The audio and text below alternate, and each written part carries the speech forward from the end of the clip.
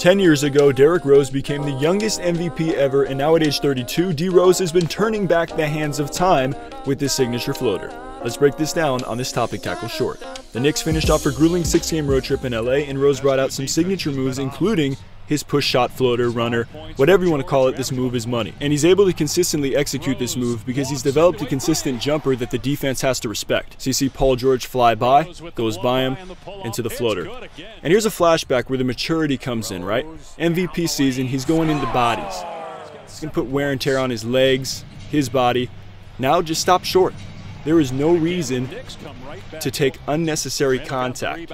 So Rose stops at the free throw line, flips it in. And occasionally, when the situation calls for it, Rose will fully resemble his MVP self with hard drives to the basket. You saw it there, similar to this throwback play right here. The league is better when the Knicks are good, and Rose is playing like this. For more basketball breakdowns, subscribe to Topic Tackle.